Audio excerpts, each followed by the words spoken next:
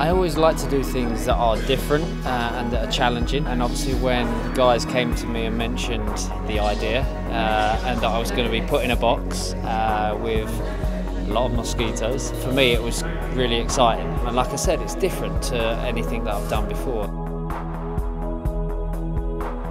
We got a call a couple of weeks ago from Malaria No More asking if we could provide about 10,000 mosquitoes, and yeah, that was quite a challenge, but we thought it was for a very good reason, so we decided yes to take the challenge.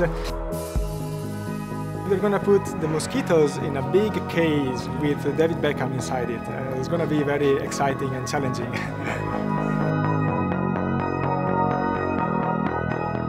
Oh, this is a great job to work on. Aside from the fact that it's for a great cause, it's a really interesting project for us on a technical side of things. You know, there's lots of techniques we're having to use in camera on the shoot today, and then lots of really interesting techniques we're going to use when we're back in the post house.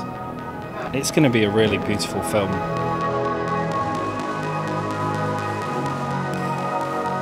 We've had enormous progress with malaria, where we've cut deaths by 60%, saved 7 million lives. But malaria is a wily beast.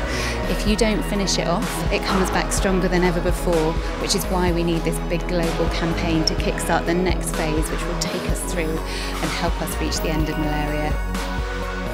It really kind of hits home what the cause is all about and how deadly it is, and the change that can be made with obviously more awareness and more funding. That's what's exciting about today. You know, we're making a difference. Malaria must die, so millions can live.